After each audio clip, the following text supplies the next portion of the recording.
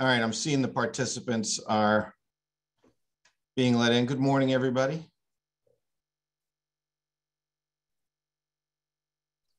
Let's let the participants join the call.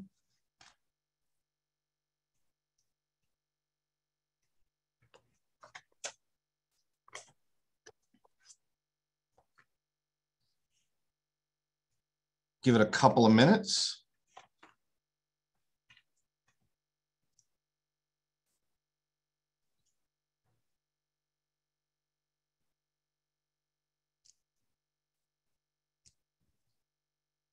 Just giving everybody an opportunity to join.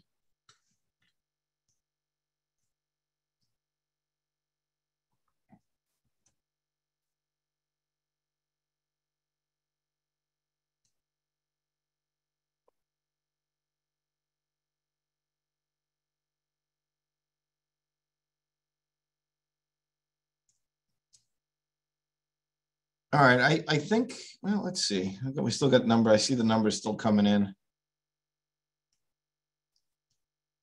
I'll give it another minute or two.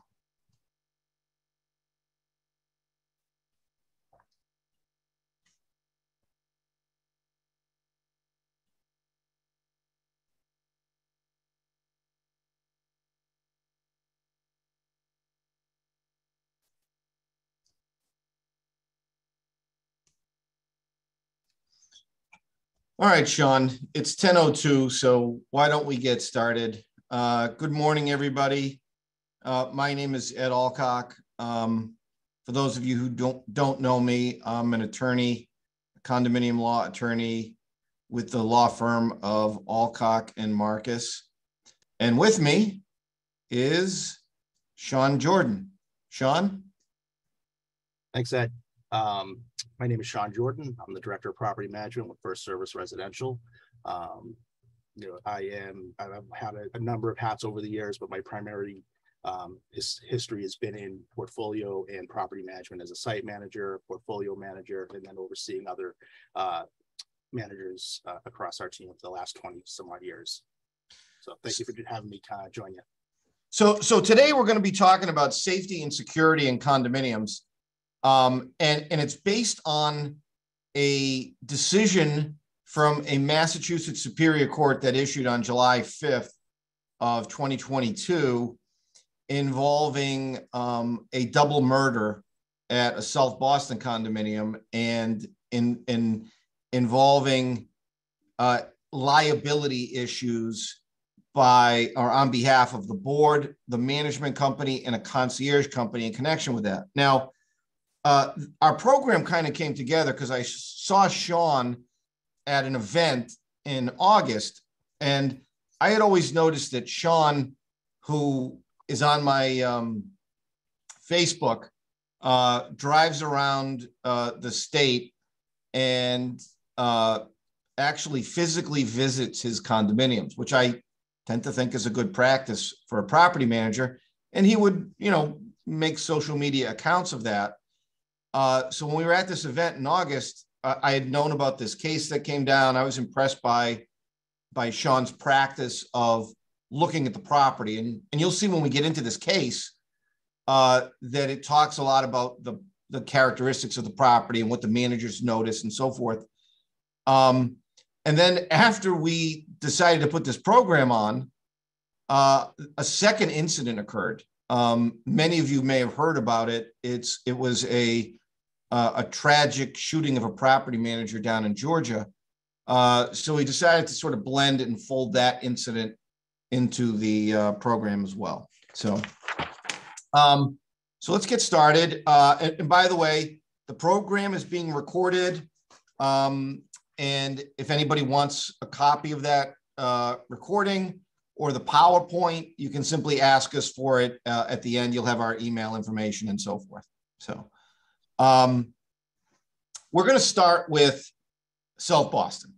And what I want to do is I want to go through the facts of the case before we get into the law and the issues following that. So first I want to start with the building. So many of you may know this building in South Boston. Doctors Field and Balanis lived in an 11-story, 144 luxury unit in South Boston. Like most condos, they had a property manager, there was a board, and a concierge. The doctor purchased the penthouse in 2013, penthouse A, for almost $2 million. Had a 3-level garage that was accessed by a personally programmed transponder for security purposes. The building, like many high rises, required a fob to gain entrance. The concierge desk had a computer. There were 14 closed circuit television cameras, which the concierge viewed. The building had a service elevator in the garage that required a fob to get to floors 1 through 10. The penthouse floor required its own fob. However, once on that service elevator, individuals could access any residential floor, including the 11th floor, where the penthouse was, via 2 internal unlocked stairwells. And you'll see that that's kind of important. So that's what the building was like. And many people may recognize that building in the photo. You can actually see it if you're driving into Boston to the right of the expressway. So now we're going to flip from that situation to Georgia. And Sean's going to take that. Sean's going to tell us what happened in Georgia. Thanks, Ed. So as Ed had said, as we had started our conversations recently, this tragic event had happened. And back in August 22nd, 2022, a resident at a high-rise condominium down in Atlanta ended up shooting and killing their on-site property manager, wounding their chief engineer, and then going even further, leaving that building and going to another building and killing their association accountant. There's a lot of information that's still kind of coming out on this. So as I was doing a little bit of research, as this slide says, it was a long-standing dispute between the condo and this homeowner. But the primary driver, from what it looks like, was this individual who had an accounting background, did not agree with their CPA audit, and had raised what she had said was a significant deficiency, and it was disregarded in her opinion. And from there it progressed. And I think that's something that, as we get further along in our conversations, many managers or other people in our industry have run into these type of situations where we've got someone who's got a background in a specific discipline, but don't practice that specific discipline. So therefore they question things a little bit further. And unfortunately, with this one, this individual, her primary job was an IT role, so she wasn't even practicing accounting. So I can understand where something may have been may have been read one way, but I think that's something we have to keep in mind as we continue to talk about this. Well, and it's funny, Sean. It's we all do run into the sometimes what I will call like the jailhouse lawyers or the accountants or the people that think they know better, and sometimes they do, yep, than what's going on at the association or what the association's professionals are doing. But we also, I think, more and more keep running into people in the associations with issues. Clearly, Miss Kegney was not right. I don't know if it was mental illness or whatever. Actually, it's interesting because I know the lawyers in Georgia that were defending the 300-page pro se federal court complaint that she had filed over these accounting issues, which then caused her to shoot people in the building and the accountant. And as the active shooter situation was progressing, they were actually concerned, and the police were concerned because, or I think it was the FBI or ATF that was following the situation. They were actually in communication with a cab driver at one point They were concerned that she was driving to the lawyer's office. Oh. And interestingly, I believe she went to somebody's home. So after she killed the two people, the on-site manager and shot the chief engineer, she then drove to the accounting firm, somehow got access, shot the accountant and killed him, and then drove to somebody's house. I'm not sure whose house that was. It's not clear from the reports at this point in time whether it was one of the lawyers or whether another person from the accounting or management. And she did it via taxi cab. So it's pretty amazing that that this situation occurred, and alarming as well. But let's get back, and we're going to shift back and forth. Let's get back to South Boston. So you have the layout of the property. On May 5th of 2017, those doctors Field and Leonos are murdered in their unit at around 7 p.m. on May 5th of 2017 by a gentleman named Bompamum Texera, who was a former disgruntled employee of the former concierge company that serviced the building. The facts from the police report in the court case are that Texera walked past the lobby at 2:40 p.m. At 3:50 p.m., he entered the garage simply by following a vehicle that was being pulled into the garage by one of the concierge staff. The court case dictates that the concierge staff did not see Mr. Texera on the closed circuit television. One of the concierges was waving to somebody else as I guess he got out of the car. The other one, who was supposed to be monitoring the closed circuit television, was looking at his cell phone. I don't know if he was looking at, I don't know if he was looking at TikTok videos back in 2017, because I don't think they existed. Once in the garage, Texera waited for the elevator to be summoned, entered it, exited any floor via the stairwell, walked up to the 11th floor, and then apparently attacked one of the doctors as they were entering the unit, forced his way into the unit, and once inside, killed both of them. It's unclear whether, because the doctors came in at different times. I think one showed up at 4:30, the other one showed up at 5. So it's unclear whether he got in first or got in second. At or around the same time, 911 calls were placed. So 911 calls start being placed by one of the doctors starting around like 7 p.m. And they kept doing it like at 7, 7:05, 7:15. They were very faint. Obviously, they were in a state of distress at that point. But interestingly, at or around the same time, the concierge conducts a building tour, does his rounds, starting on the penthouse floor. And he notices nothing amiss, nothing out of the ordinary.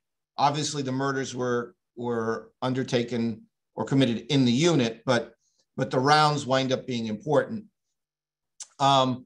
Less than an hour after the murders, or I guess maybe around 8:30, the police discover the assailant in the unit, along with the 2 dead doctors. Interestingly, when the police go to the unit, they saw packages and keys strewn in the area in front of the unit, which is actually how they wind up gaining access to the unit. So right now, you've heard about 2 situations, and I'll let Sean take this over. One where there was a murder and a shooting in a building by a unit owner, and one where there was a double murder by a third party. different scenarios, but I think some of them raise the same questions. Sean?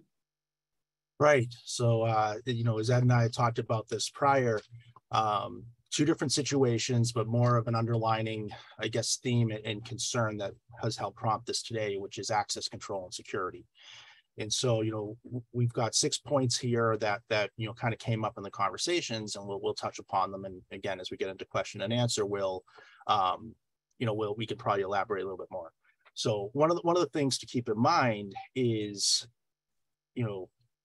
I guess the configurations of the buildings and the ambiance or projection of how you're trying to project your community. And then from there, you've also got the management and other ancillary companies that might be associated in their access controls. So let me start, Sean, because I'm going to ask you some point blank questions here, because you're the property manager. Mm-hmm. So obviously the accountant. Let's talk about the accountant. The accountant was shot in his office off-site. They drove there and obviously gained access. What are people doing now in terms of access to their offices? Whether you're a lawyer, mm-hmm. whether you're a property manager, whether you're an accountant. What do you guys do, Sean? I mean, do you guys does an owner have the ability to walk into your office at a reception desk and ask for you? They do. And keep in mind, that's been a standard practice, I think, with a lot of our industries, because we're a people business, right? We want to be able to be open during business hours. Obviously, that was amended during COVID. People could not just walk off the street at that point. You had to make an appointment. So we're in a middle ground now where we do ask people to make appointments before they come over. But if someone does show up and they ring the doorbell, we have a closed door now where we have a camera, and we can say, do you have an appointment? Who are you here to see? What can we help you with? And then from there, once we can identify who they are, they can wait in the reception area, and the person will come out and meet them at the front. Because I'm hearing since then, and by the way, I'd love anybody that wants to put in an example of what their company or their association or their service provider does in terms of access control to prevent these types of situations. Type it in the chat, and we can talk about it. I'm hearing about some law firms across the country that are using like a buzz-in entry feature, mm-hmm. Bulletproof glass, almost like a bank. Yep. At the reception area. I'm curious to hear what other people are doing. But mm-hmm. to me, the issue of, what do I do in my office? What do you do in your office? I think that's a little easier. To me, the hard one here is, what do you envision the future looking like, if you envision it changing at all, for the on-site folks? Especially like an on-site person. It doesn't necessarily need to be a high-rise. Yep. It could be on-site in a high-rise, in a gated community, where a lot of owners just have, sort of unfettered access to walk into their office, or just walk up to the lobby desk where somebody is, kind of like at a hotel. I mean, do you envision that changing at all? I think they do, and we do have our best practices that we try to keep across the board with communities that do partner up with us, and then also we talk about these type of things on webinars like this, or at seminars at events, or CAI articles and IRM articles. Again, as we talk about the different classifications, right? You've got front desk staff; they're out of the open. And so, when we're working with developers or we're working with boards, this question has come up, and I'm sure it will come up again. Should we put plexiglass or should we put bulletproof glass up there? And it ends up looking like a bank teller, right? And if that's not the projection of what the community is looking for, because I've seen that happen where they've had those conversations, and it doesn't feel inviting. This is our home. We want people to feel And it says that it looks like the chat is disabled. Folks, I think that might be the messages are coming through private. So continue to put those messages in, and we'll answer them as they're coming through. Let's see, it wouldn't let me type. And if you want to take a look at that, I'll keep talking. Yeah, I'll take a look at the chat. So, with regards to front desk staff and just as with the management, part of our job is to make sure our on-site team is safe. That's first and foremost. It's one of those things that is absolutely one of the first things that we want to make sure happens. So again, to kind of work around a little bit for front desk staff or those locations, there's places where, you've got a vestibule. So if someone who's a resident, they come in one entryway, guests come another way. People that are coming in to be announced, sometimes depending on the building practice, they need to stay outside that vestibule until they've been identified and called up to the homeowner to say, Mr. Jordan, Ed's here. Do you want to see him today? No, send that guy away. I don't want to talk to him. But, but the reality of it is sometimes, when you're having a conversation with the homeowner on a one-on-one, where a manager's involved, it might be a more sensitive conversation. If you do have to have those conversations, try and do it in an area that's open, someplace where other people can't hear the conversation, but at least you're not behind a closed door. Or if you do have an office that has the front windows on them, make sure that, it's visible, that the blinds aren't closed when you're having a conversation with someone from any visitor that's coming into your office. And again, it's to help give you a little bit of peace of mind, as well as let them know, besides the cameras that might be in this vestibule, there's also, people can see through this window. And so I don't know what's going on with the chat. I mean, I was able to type something in, but maybe it's just for panelists. Mm-hmm. So if you have any questions, put them under the Q&A space. I got a couple already. Yep. Somebody asked about safety in condos that are townhouses. I don't think this is any different. I mean, the panoply of events that could occur, the South Boston one and the Georgia one happened in high rises, but you can have a shooting in a gated community, whether it's, not that I'm advocating that, but it could happen anywhere. And I think we want to talk about security measures, maybe for quite frankly, the on-site person might be more exposed in a townhome community than they are in a high rise. And then somebody else said, you can always have security measures, but it doesn't mean anything if people prop doors open, buzz anyone in, piggyback on garage doors.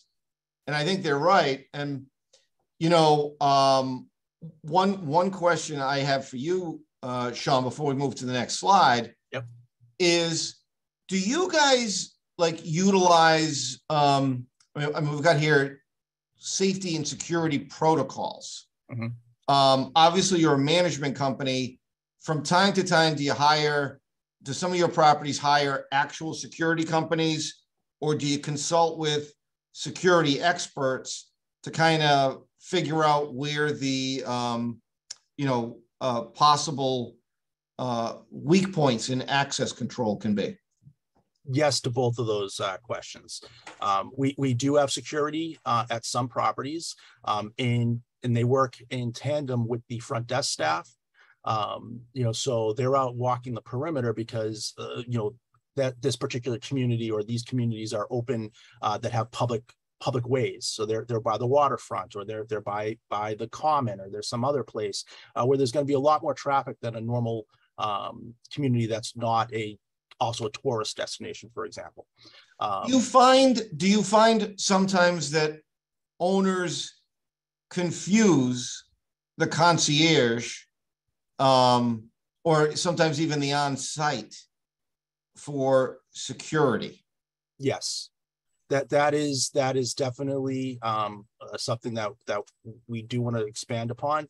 Concierges, they are trained for meet and greets. They're there to facilitate package deliveries, meet with picking up dry cleaning, and helping you with reservations. Security personnel are normally people that used to work in the public sector, either in the armed forces or in as a first responder, as a police officer or a sheriff. And they're trained in body language and takedown methods. Those are two completely different classifications. And I think it's important that when you're dealing with residents as a community, that the board and the management company help reinforce the difference between those type of personnel. I would not expect a concierge to jump in front of someone to stop them or try to take down someone. You know, it's funny. Bill Casper from Urban Management just typed in something on the Q&A, and I think it's kind of interesting. And what Bill typed in was that, you know, sometimes boards need to be more sensitive. And in particular, Bill said on fines.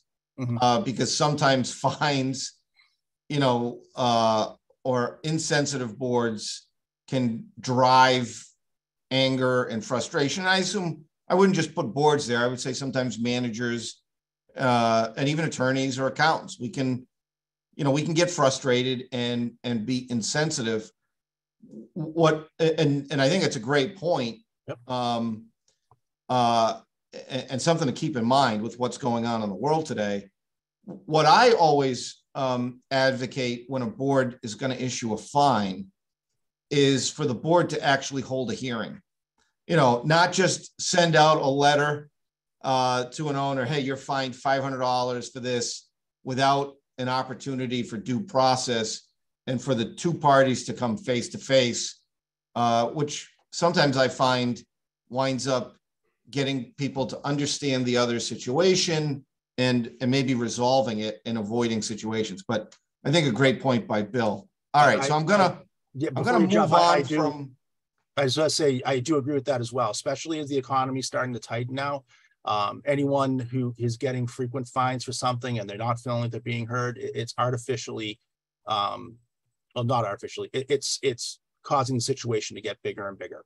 And, you know, it's something where if this is something where they do want to contest it, yes, have the conversation with those people. Don't let this drag on for a long period of time.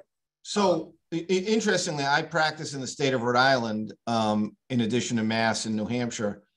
Rhode Island actually requires a hearing before you issue a fine. And I think, you know, it's called a due process hearing. You know, it's a little bit attenuated, but I think the point is that, you know, we can put up bulletproof glass, we can lock the doors, we can have buzz-in entries, camera surveillance, do all of these things. But I think Bill Casper's point is, and to a certain extent, Sean, what you were saying is that sometimes it's the human element and dealing with people that is probably one of the most effective safety and security protocols. Sometimes. Absolutely. I believe so. We're in a people business. You know, while we're business professionals and we can have that disconnection for the business side of it, we're dealing with people's homes, and there's an emotional attachment to that just as much as their kids or their pets. And so they are going to be more animated and more vocal about certain things. And it's important to take the time to listen and figure out if you can find a common ground, especially between a board and a resident, where they may not necessarily be on the same side, and you're helping them become neighbors again by helping facilitate that conversation. All right. So, you know, we sort of talked already about all of the things that we can do, or some of the things that we can do to make our property safer. We can hire a security expert. We can hire a security guard. We can put up cameras, monitor cameras. We can have garage transponders, fobs. We can bulletproof glass, enclosures, all kinds of things that an association and or its management company can do. Then that raises the question of, do increased security measures then increase the risk of liability to the condos and their providers in the event that there is an incident? Sean, take this slide, because after the doctors were brutally murdered, you can imagine what happened next. Yep. So as this is saying here, the estates of the slain doctors ended up suing the management company, the property manager, the concierge company, and basically had made the assumption or the assertion that And the condo board. and the condo board, thank you very much. Yes. To basically say that they were parties, or that there was a way they could have prevented this. And I think that's an important thing to note. As we are dealing with human elements, as we become more, and I talked about this as well. Remember, we're part of a community, of a larger community, right? We're not police officers. The board are not police officers. And so, if you're in a high crime area and you're doing these things to help better secure the access to your communities and create more security, it doesn't substitute the fact that there are other resources that are out there out of our tax dollars that you also want to loop into this as well. Make sure they're doing their part, which they are. I'm not saying no one's not, but if you're having an issue in an area, make sure that they're aware that you're having a number of attempted break-ins in your building, and ask for some more police presence to come around for a short period of time. We've had to deal with that around certain properties that we have, by taking all these things on, it's definitely important to have the conversation, not only with your attorney, but also your insurance company, about what your risk factors are, and making sure that you're properly adjusted and not taking on more of your responsibility, or less, just to make sure that you're understanding the current situation. So here's what's going on, and why, I think this is interesting. So the estates sued, as Sean said, the condo board, the manager, and the concierge company for wrongful death, even though the murder was committed by a third party. So the condo, the property manager, and the concierge company all filed motions to dismiss the case on the grounds that, hey, look, we're not responsible for the independent actions of a third party. On July 5th, Judge Christine Roach of the Massachusetts Superior Court issued a 22-page decision denying the dismissal and saying, nope, all three of you might be liable, and you're going to have to stand trial on the negligence claims. The case is Field versus Highbridge. Let me know if you want a copy of it. And I can email it to you after we're done today. Yep. But Ed, we got a couple of questions that popped up on this, I think, that are kind of okay. Unless it might tie into this. So let's see if when we go through them, if we say we'll hit them afterwards. Yeah, maybe we can hit those after, because I think these kind of go back to I think those questions are perfect. Okay. After I get through the decision a little bit. Okay. So what we're talking about here is protecting the residents from actions of third parties. Okay. So in the court decision, the court said, look, a duty of care can arise in three ways: existing social norms and customs. Now, what does that mean? The reality is social norms and customs are constantly evolving, right? I mean, let's just think of what condos did during the pandemic. Would condos be wiping down surfaces, shutting pools, shutting, exercise rooms, things of that nature 15 years ago? I don't think so. There've been a lot of changes in social norms and customs, and it's something we have to remember when we go to court, that judges are people too. And while we all like to think the law is black and white, the reality is, and I think you're going to see in this decision, it can be manipulated to affect a result that a particular judge might feel is right. The second way a duty can arise, and we're going to see in this case, is by voluntary assumption of the duty. And then the third way, which we're also going to see in this case, is you can assume the duty by contract.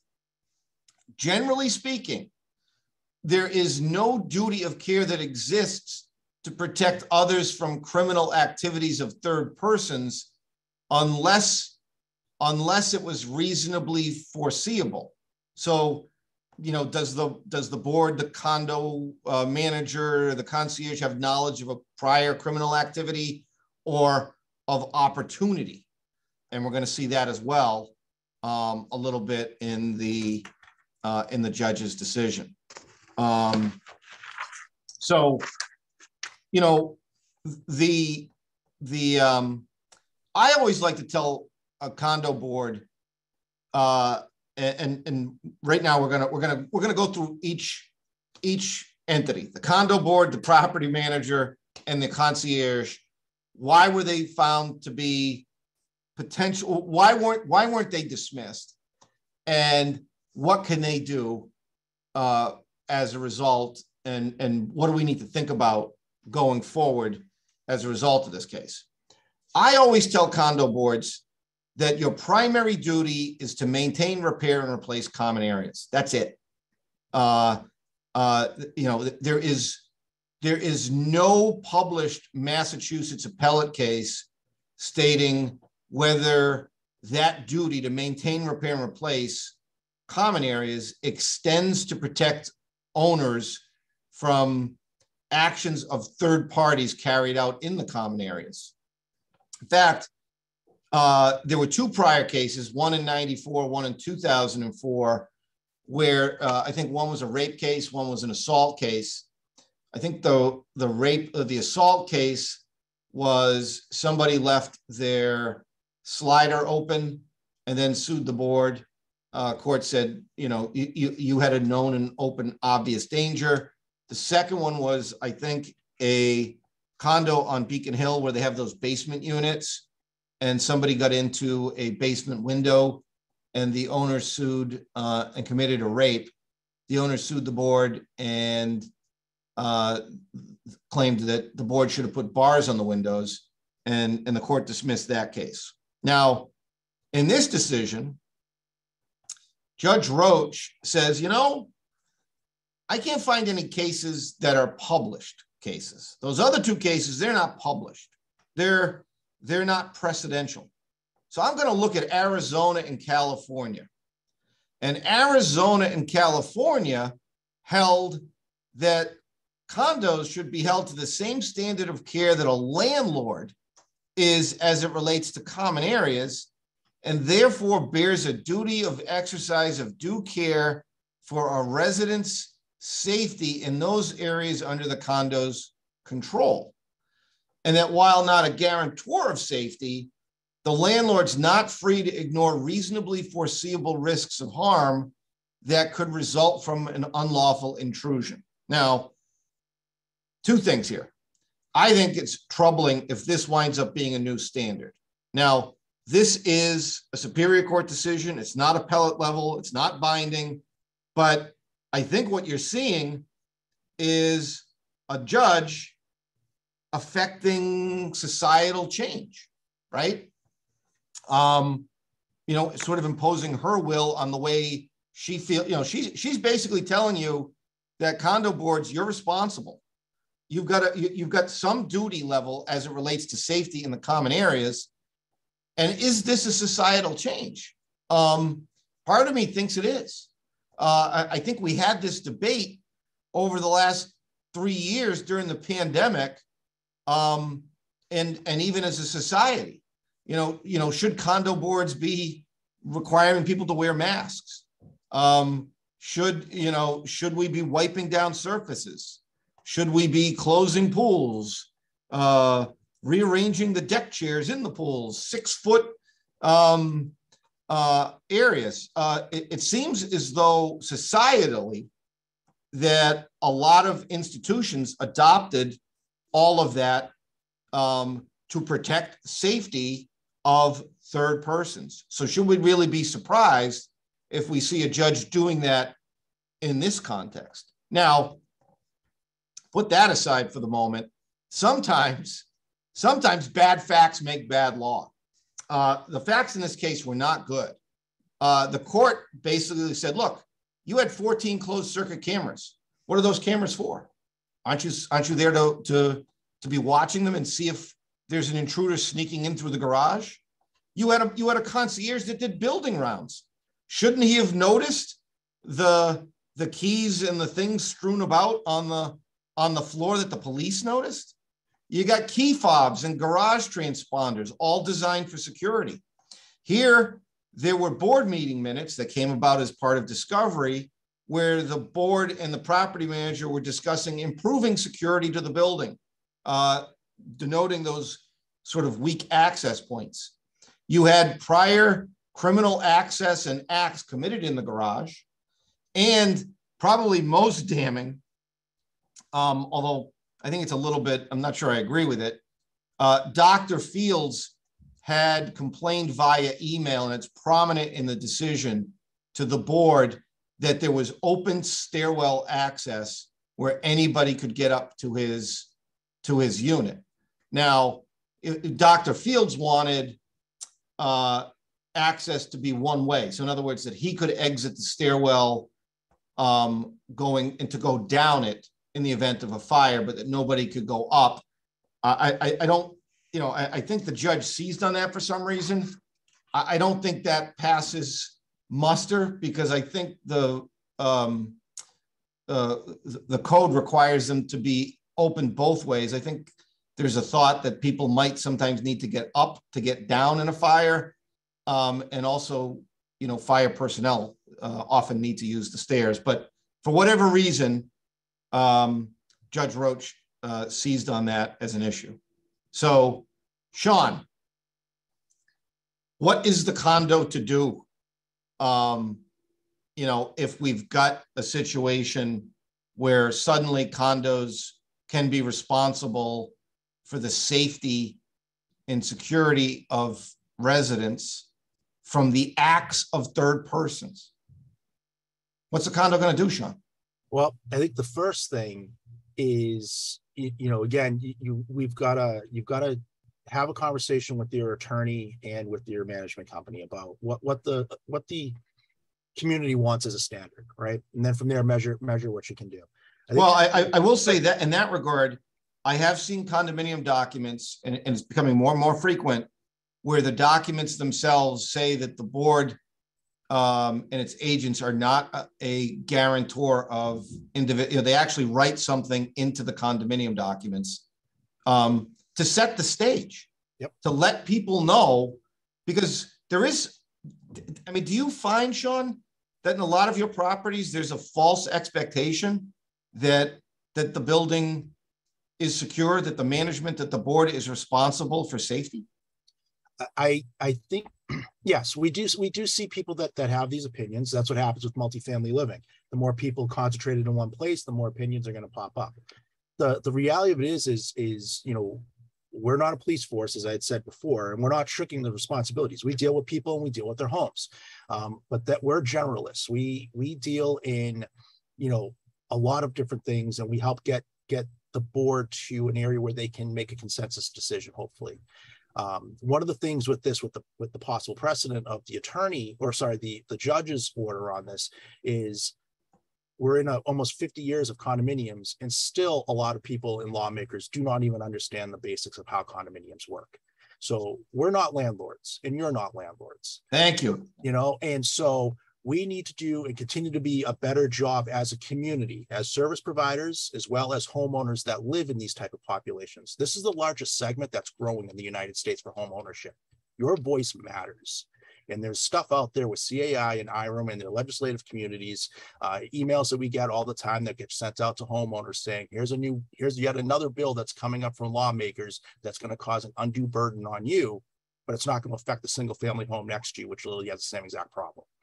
So I've been saying for years, Sean, that we need to invite judges to our forums to let them understand what our community is, what it does, understand some of the legal distinctions.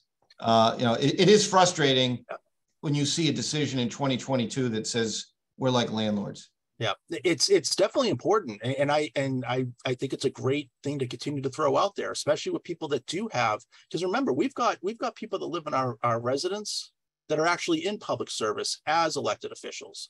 So, it's interesting to throw that out there and not say, hey, it's a good idea to have a judge join us at a CAI event. I think that'd be phenomenal, or some other event on there. And that's outside the box thinking, but it's also common sense. You're putting out legislation or a legal thing without really fully understanding the parameters of what's happening sometimes. And you don't want to say that in such a way where it sounds disrespectful. They're trying to make a judgment for their interpretation of the law. But there's also the reality of how these places work. And we are not landlords. I think that has to continue to be thrown out there. You know, if there's a dispute between two single family homeowners next door to one another, who are they supposed to go to? They either have to go to the city to get it resolved, or they got to go to the police. Why does management and the board have to get in the middle of that? That's not their responsibility. You know, one of the things that occurred to me after I read this case, and it's something that I've discussed with some lawyers across the country, is it time for associations to go back? But it's always hard to go back, to emphasize that, look, our responsibility is to fix the building, to care for the building, repair the building, replace the building. That's what we do. You know, we collect condo fees to do that. Everything's related, insurance, everything's related to that. But I think the reality is, and you know, I may have some clients who say that's what we want. We want to emphasize that going forward. We want to be clear. We want to amend our doc. This is what we do. We're not in the safety business. But then you see a decision like that, and you're like, geez, even if we do that, we still might be considered to be in the safety business because that's the way a judge views us. If that's the case, you know, should associations be looking to engage, you know, and I guess it depends on your, on the configuration of the association or the property, but do they start to look to engage security experts or security companies and then simply say, look, you're the experts, and then shift any possible liability in the event there's an issue to the security company via the contract. What do you think of that, Sean? I think it's a sound practice, and the people that work in those fields are going to give you answers based upon their expertise, right? That's what they do. That's how they pay their mortgage. That's what their background is. And so if it does help limit your exposure, and at the same time, you know, the association and the community wants to take on those tasks, I think that's fine. But I think part of the conversation as well is engaging the community and educating them prior to go ahead and doing this and spending association funds, reminding people without finger pointing and wagging, saying we're not a security company. It's like, folks, we all live together. We're all adults. You know, here's a couple of best practices. Don't prop the door open. You know, if you see someone that's not supposed to be here or it doesn't look right, say something, call the police. You know, don't feel like just now because you live inside a condominium, you wouldn't do the same thing that you would do if you were out walking around the street or living inside a single family home. If I saw someone in my backyard I didn't recognize and it was after hours, they're not supposed to be there, I'm not gonna be like, huh, that's strange, and then call someone, you not call the police. That's just engaging yourself as homeowners, and more sets of eyes, the better.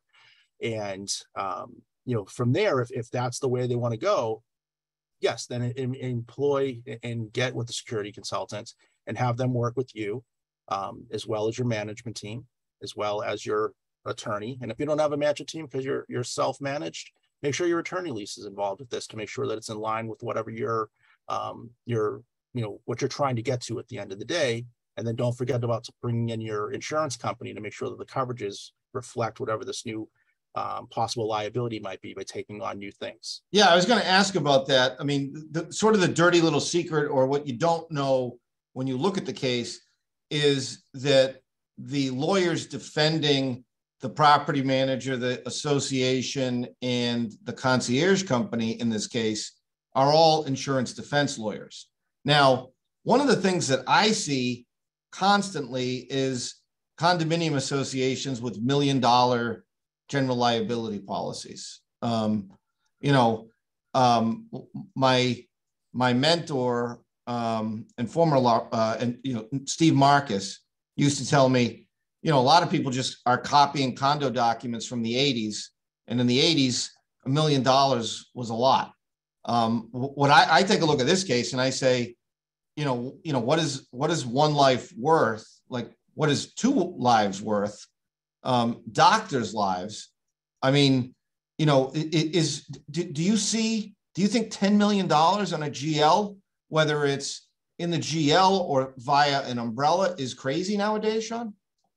No, I don't, 10 million is the new 1 million, unfortunately. Or somewhere along those lines. $1 million doesn't go as far as Stephen used to say.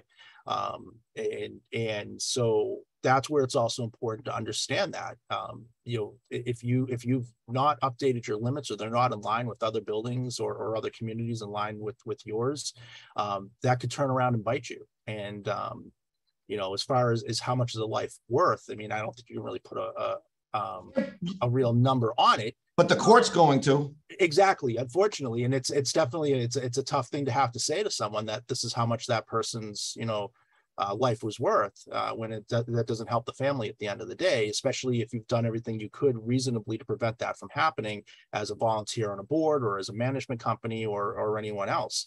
And one thing, really how I approach a lot of these things, which I didn't mention at the beginning of the webinar, is I live in a condo, but I'm the board president of my place, right? So I do this for work all day, and I deal with this when I go home, right? So a lot of my decisions are on both sides of this table, where I look at it as professional and also as a homeowner. So, I'm seeing a lot of questions popping up on these, where people's opinions, and these are fabulous things. We definitely should get to some of those shortly.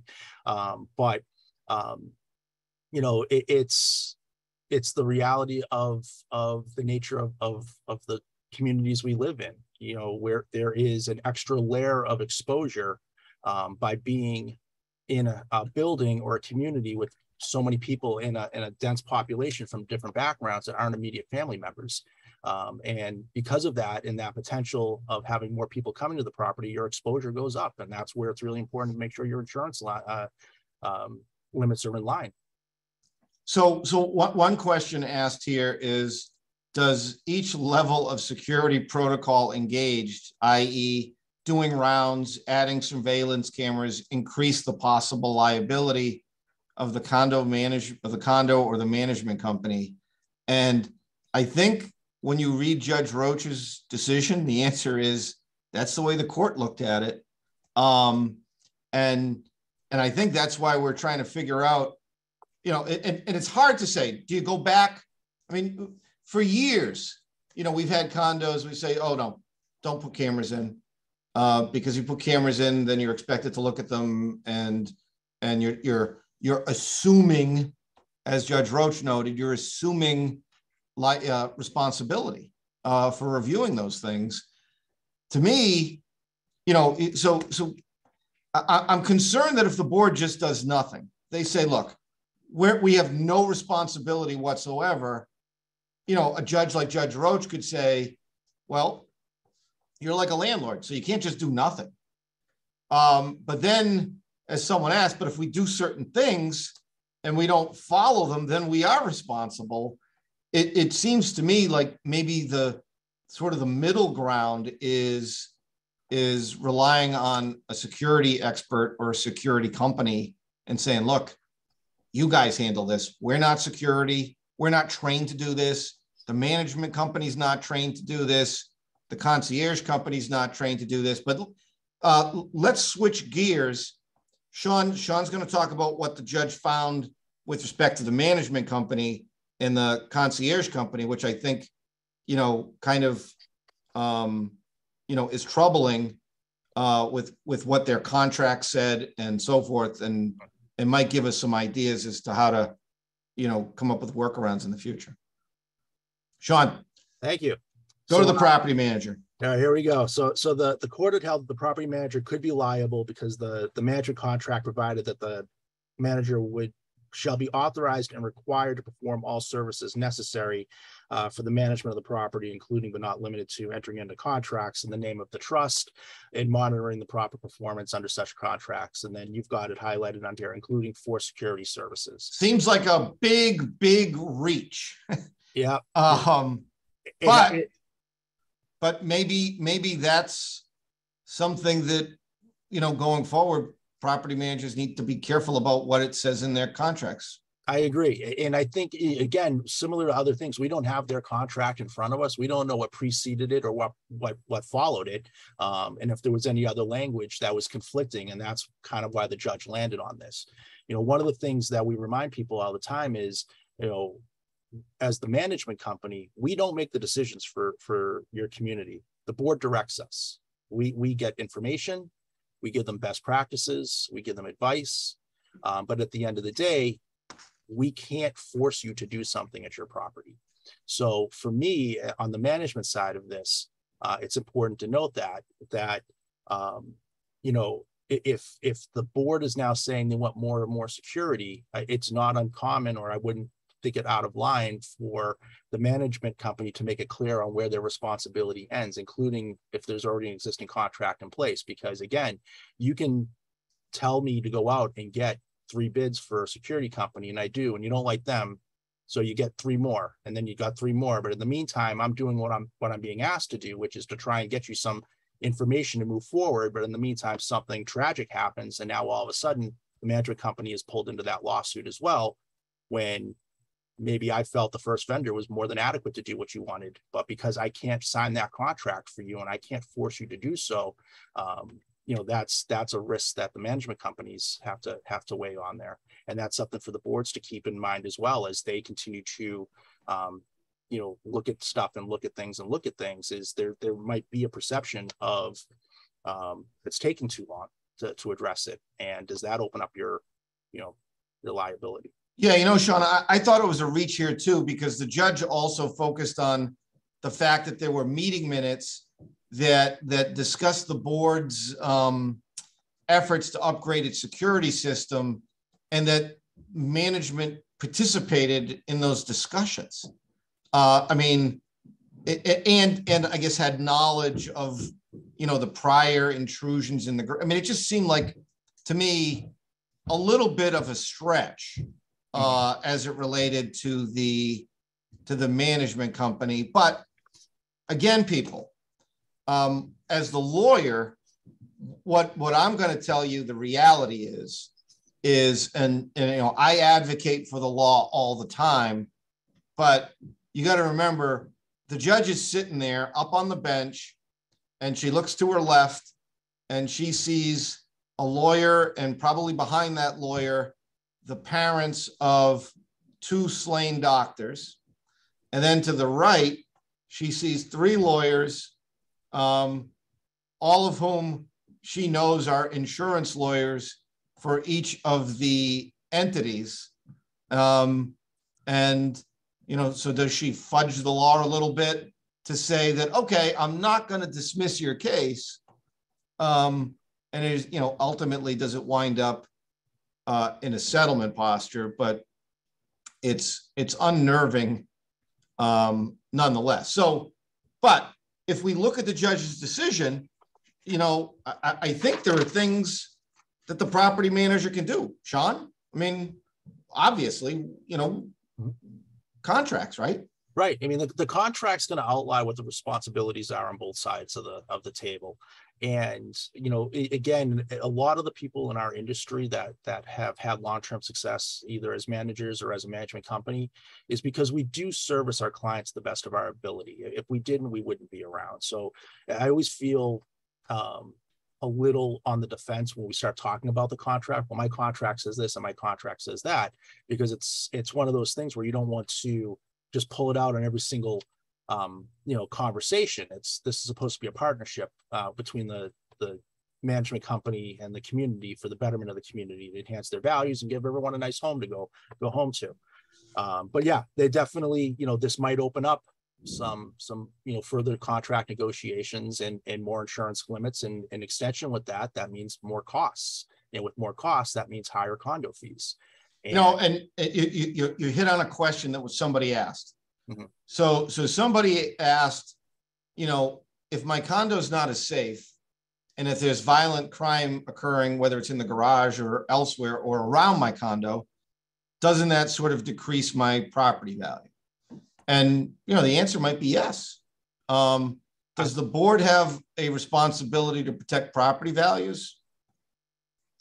I don't know. That's a tough one.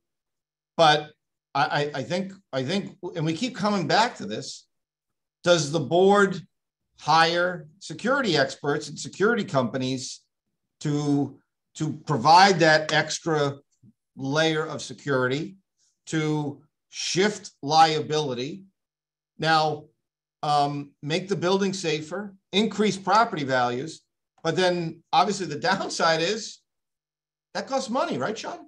It does. And don't forget, you're in a condominium. You're not in a town by yourself, right? So if the area is bad in crime, that's a collective problem. That you guys need to work with your neighborhood and your elected officials and your police department. So some way or another, it needs to be addressed. If it's just within your building, yes, then I think that's a different conversation. But if property values are going to be sinking because your building and only your building is having a problem, I think that's a different conversation. But really, you're either going to be paying for it with higher condo fees because you have to have more security inside your building, or you're going to be paying for it with higher property taxes because you need to hire more police.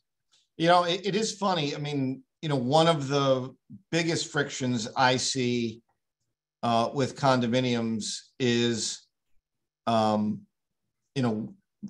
condo fee. And if we're hearing from our residents that they want, and to me, owners should be looking to improve their value. And if that includes, shifting liability, possibly eliminating liability, and getting a security, review of their property by an expert or even a security company, to me, the money's well spent. But, not every board, not every association, not every community feels that way. Now, Sean, what do you think about, we talked about condos, needing more insurance. What about the property managers? Yeah, I mean, again, as a judgment like this comes through, I'm sure property firms are taking a look at this, because again, if the assumption is going to be that moving forward, the associations, which are independent homes, not apartments, are going to be treated as landlords, then our partnership with that community needs to be reassessed to make sure that our coverages are in line with the potential fallout of non-performance for something. And so, yes, I would expect them to be out talking with their attorneys and their insurance experts to make sure that they've got the proper coverages in place for the unforeseen situation like this. Sean, one of the things we talked about was, evolving societal norms and how that affects, a judicial decision.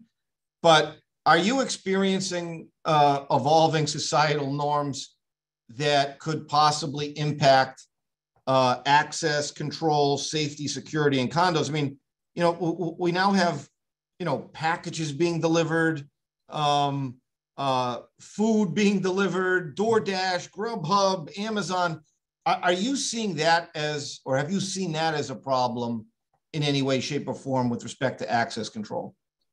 It depends on the community. And so, yes, again, yes and no. So during COVID, which helps kind of set some of these parameters for access control. So if you can put some type of positive on a horrible situation like that, this helps kind of get us ahead of this situation.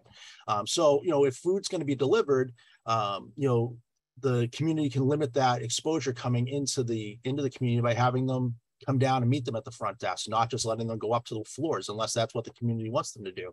And as far as package control and things like that, as long as the packages aren't being, screwed about and creating trip hazards, or they're being, someone drops one and it keeps the door propped for whatever reason, I see that kind of being limited. But I'm sure, there's always going to be something that's going to present itself. But, as far as packages, Amazon's tried to use their cubbies. I forget the actual name of the thing right now, the lockers, right? And so, that was one way of doing it. There's a new one that they're doing right now where they're looking at creating, I think, their own access control systems to allow them to make, deliveries better and easier for your community. I think that's one that really needs to be taken a look at, because the convenience is wonderful for people to have them being delivered, but it's not the same as a fire department who has a Knox box on the side of the wall so they can get access into the building without breaking your door. right? Those are two different situations. What about buildings? And someone asked this question in the Q&A, where there are multi-uses, like you might have a restaurant or a bar that has access through the lobby. We've seen some condominiums with hotels, others that might have golf course exposure or access, where it's, maybe harder to control access. What do you do in those scenarios? Are those properties more ripe for, we definitely need some sort of security presence or provider? I think, yes, you want to make sure whoever you're working with, say on the management side, has experience in those type of properties, a mixed use property, a public golf course property, restaurants that are attached. I mean, New York's got the model, right? They've got the first floor for the restaurants, and then they've got the living space above it. The bringing in a consultant, especially if it's a pre-existing community, something that wasn't just developed, which hopefully as the development's going on, they are bringing in, and I do see that with developers, they are bringing in security consultants and design experts to help limit that type of overexposure to the residents that choose to live there. So I don't think it's out of line. I mean, to me, it's a fine tune of the reality of 2022, of making sure that as the industry norms change, as we talked about, and societal wants are happening, if you're trying to stay competitive as a homeowner, but also want to have the security of making those changes, you do want to talk with someone who I think is more trained than people that didn't go through extensive training, like a police force person or security personnel. They're trained for those type of things. They know where blind spots are. I can tell you where blind spots are, but that's 20 plus years experience. But I still always learn something new every day. And one of the things that I gave Ed as an example when we talked about this was, do you want your concierge chasing someone and running away from behind the desk because someone blew past them? That could have been the first person that created the distraction for 3 other people that come in right after them, right? Those are the type of things that you want to have those conversations with as homeowners. And I think that's the type of examples you'll get from a security expert, is how do we limit those type of things from happening? So moving to the next to last slide, we're almost done, folks. And then maybe we'll try to go through some questions and then wrap up. We've been at it for a little over an hour. The concierge in this case. Mm-hmm. So the court said, look, the concierge agreement, and again, we're back to agreements, provided that its staff was going to view the monitors, make rounds, and we saw from deposition testimony that maybe one of the individuals making the rounds didn't, it seems odd to me, and Sean and I were talking about it yesterday. How does he make the round on the 11th floor and not see the keys and the packages strewn about that the police find an hour later? And as Sean pointed out, well, rounds might necessarily not mean walking the entire floor. Maybe it's sticking your head out of the elevator. Although, I wonder if that's what you really consider a round. Or maybe there's a jut out that you don't see where the actual door access is, or what, maybe it's recessed a little bit, but then in any event, the court focused on that, and then access control. And then strangely, I thought the court focused on the fact that the agreement alerted the concierge to the possibility that you may become aware of or notified of criminal activity. Just remember, when in doubt, report it. Now, I don't know why the court would seize upon that. Like I said, I think the court was trying to hang its hat on certain things to keep the case alive for whatever reason. But I guess what my recommendation would be is, if I'm a concierge, I'm going to be very specific that what my responsibilities are going forward. If I'm the concierge, I'm not going to be doing rounds. I'm going to be doing concierge things, getting in your car, getting you packages, answering your questions at the front desk. I certainly am not going to be doing rounds or taking certain access control actions. I'm not going to be viewing closed circuit television monitors. But I think, you know, and obviously if I'm the concierge, I want to take a look at my insurance as well. But, you know, a lot of it seems to me, it keeps coming back to me is some of the contracts here seem to be a little sloppy. Some of the roles were not neatly defined.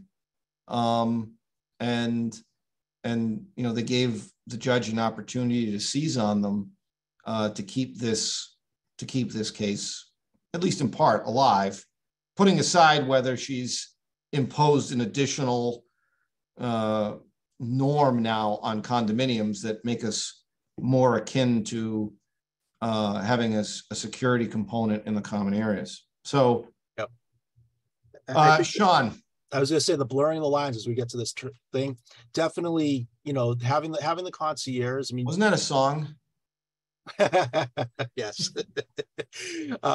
You know, having clear expectations is really the key thing. It's a conversation. Yeah, I'm not saying that concierge can't walk the floors, but if you've only got one person on duty, you're leaving your front door unmanned or unsupervised. So that's the whole thing of making sure the expectations and the responsibilities are appropriate and that you've got the proper staffing in place as well. Because there are companies in concierge, I work with all of them in the East region, you know, because we work in, you know, all of North America for my company. You know, I know all the concierge companies and they do have different levels of service. And there are times where they say, look, if you want this, we can't just have one person at the front desk. What's, you know, we need two people, one to patrol and another one to meet and greet. So I think, you know, I've kind of come away with sort of 5 takeaways based on what happened in Georgia and you know, more, you know, at least legally what's happening, you know, as a result of this decision. I think the reality is the law could be evolving, you know, with respect to a condominium property manager's responsibility in this part of the country to take on greater responsibility and risk when it relates to providing security and the safety of owners and employees in our condominium buildings, even against the actions of third parties. Now, you know, I glean this from the judge's decision. The case is a Superior Court case, so it's not binding, it's not precedential, it's subject to an appeal.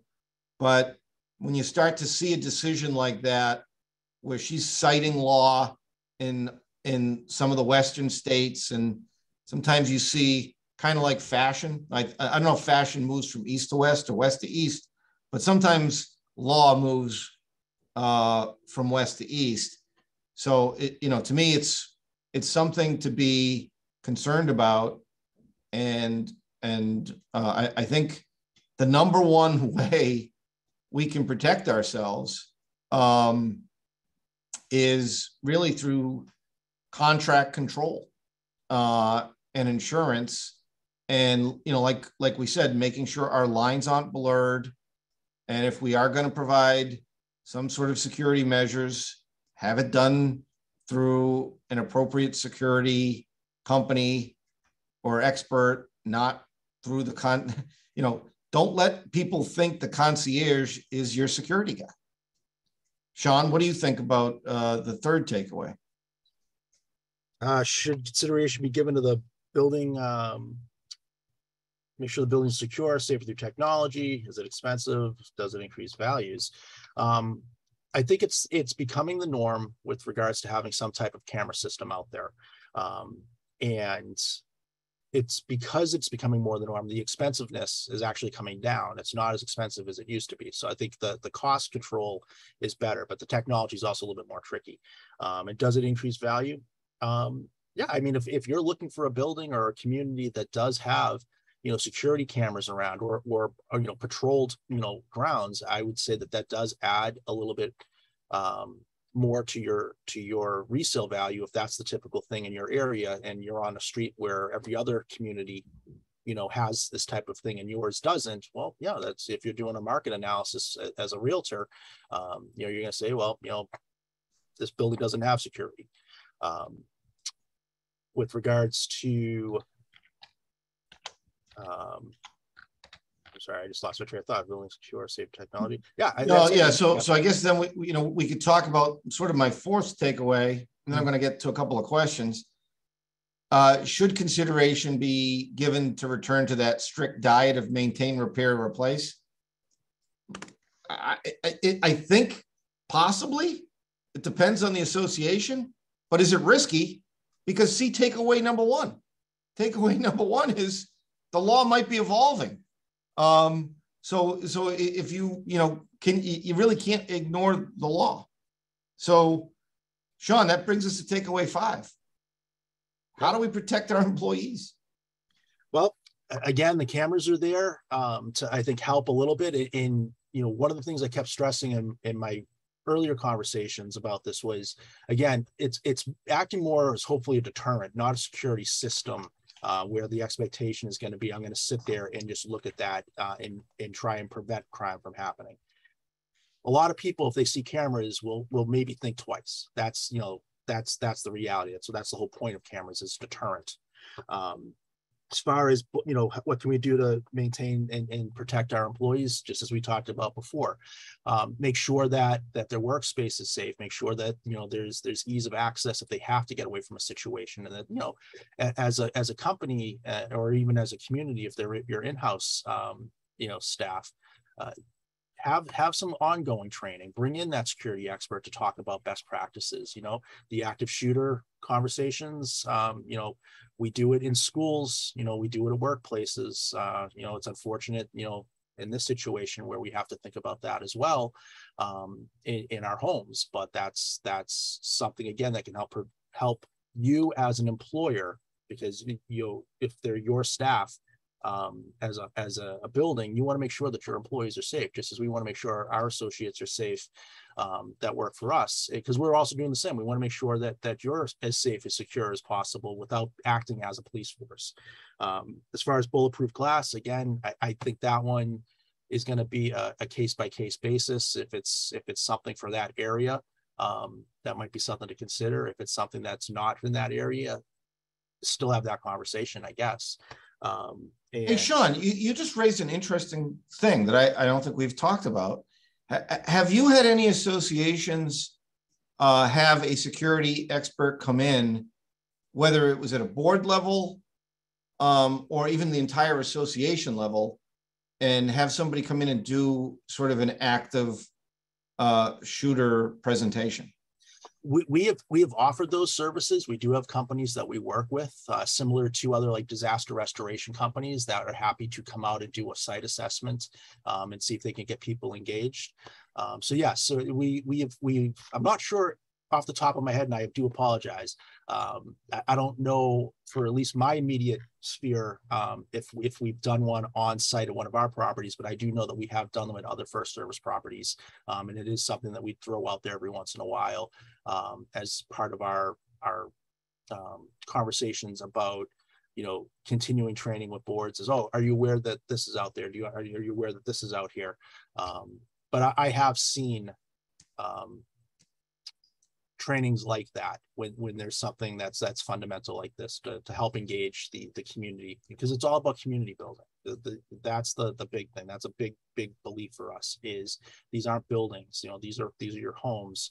And if we can help get the community engaged, or we've got a board that's really engaged and wants to have more community events, that's something you can kind of slide in there and help show the community that you're mindful of current trends. We did this during COVID. We did a lot of webinars, and we sent out a lot of emails, ways for people to get engaged with our, using our lifestyle communities as the template, so that people continue to engage with their homeowners without being right next to them.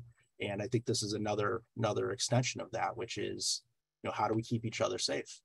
One way to maybe foster that engagement, because I got a question on the Q&A, which was, should our condo boards be trying to put forth an amendment to the documents that says, we are not a guarantor of safety and security. And, I've seen, it's a little more than that. It's like a paragraph. I've seen the language. It's relatively standard. Obviously, to me, the best place to put something like that to set expectations is in the condominium documents, whether it's the master deed, the bylaws, the trust. And, if you do that, it's going to require, whatever your amendment requires, whether it's 67, 75%. And quite frankly, in my experience, when you do something like that, it starts a conversation. And people will be like, well, wait a minute. Why are we saying we're not guaranteeing everybody's safety? And then you have the conversation. Well, okay, do we want to have a security expert? Do we want to have a security company? What do we want? It might be a great way to sort of start the conversation, or as you said, engage in the community. We've done it with a lot of police forces. The sheriff's department and the police department are really good about this, especially if they've got a community neighborhood presence.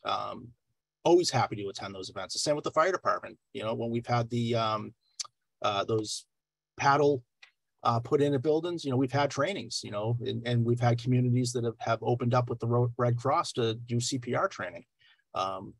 I think, again, we don't live in a vacuum when we're in these communities. We're part of that bigger community right outside the door. Take advantage of the community that's there. It's all about keeping each other safe and engaged. We live in that neighborhood. We don't just live in that building, or we live in those grounds, not just that block. Sean, here's an interesting one. So one owner indicated that the fire department has a lockbox key on the condo property for emergency access after a recent response to a request from the fire department was to include the pass key to individual condos. Have you ever had a fire department request for pass keys to individual condos in the event of a possible future emergency? Seems a little odd to me. It does. Usually it's the fire department that's knocking down the door. They're not really worried about the key. Yeah. Why would they want the key? Usually they just break the door down. Right. If there was probably came out of something where, I've seen buildings where the fire department has come in and has asked the front desk, is there a key to this unit? There's an emergency, like there's a wellness check. Now, again, similar to this event with the concierge, I'm not sure whether or not that's within their scope to hand out your key to someone. That's again part of the contract. But no, I don't think I've not heard that example yet. I did see that. That was actually one of the ones I wanted to bring up as well, because it's common practice in public safety to have access to the building with the Knox box. But once they're inside the building and they go to gain access, I have not yet seen a fire department not stop what they're doing. They'll always ask if they're with someone from staff, like, do you have a key to this unit? No. Okay, bang, door's open. If you do have the key, they're like, here, open up the door for us.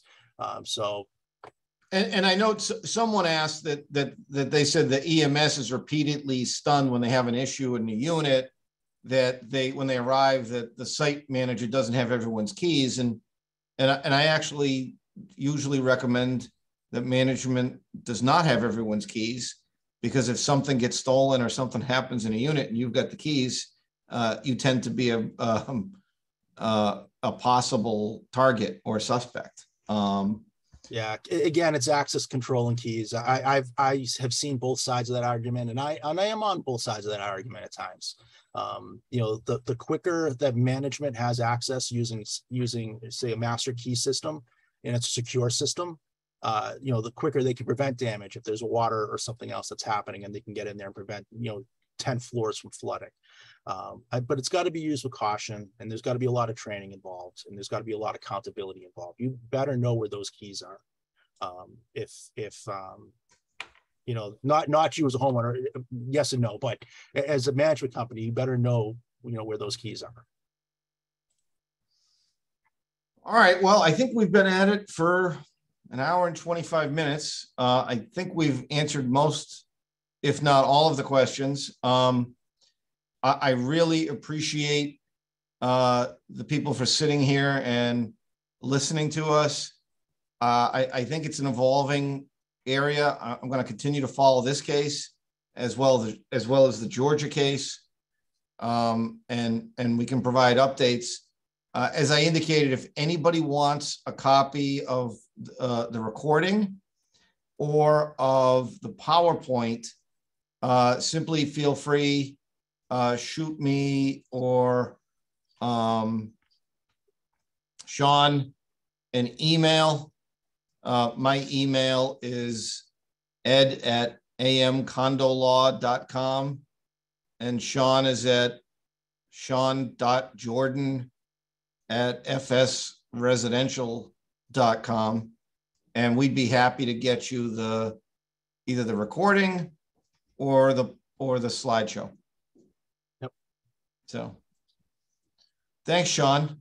I appreciate it, Ed. This was great. It's funny too, and it goes by like that. It does. It's so quick. And there are a lot of other detailed nuggets, especially in that case. And if anybody wants a copy of that case, let me know and I'll email you the case. I really think it's an interesting read, and I'd be curious to know, if you read it, if your takeaway is the same as mine, that some of the legal holds, if you will, seized upon by the judge were a little tenuous or strained to get to where she got to. Mm-hmm. All right. So again, if anybody needs to get a copy of the recording or the slides, simply, you can, and a few people have already plopped it into the Q&A. Simply let us know. You've got our emails here. And we thank you all for attending. Thank you, everyone. Right. Thanks, Sean. I appreciate it. Thanks. I'll just before you sign off too, I'm going to be up at the Burlington show this Saturday too. Oh yeah, so will I. So if anyone who's on these chats or whatever want to come up, I'll be up there all day. It's a CAI event. I think it starts at 9 in the morning. It goes until about, I think, 2 o'clock in the afternoon. It's up in Burlington, Massachusetts. Yeah. So that is the CAI. It's the Massachusetts conference, right? Yeah, it's the Massachusetts show, but we'll see people coming up from Rhode Island and Connecticut and from New Hampshire and Maine. Yeah. And that's at is it the Burlington Marriott? Correct. It's at the Marriott. Yep. Yeah, we'll have a booth there as well. Excellent. Hey, maybe if you got any questions, I'll go grab Sean and or I'll go to his booth and we would be happy to meet some of the folks that were on the webinar today. That'd be wonderful. Thanks, folks. Thanks, everyone.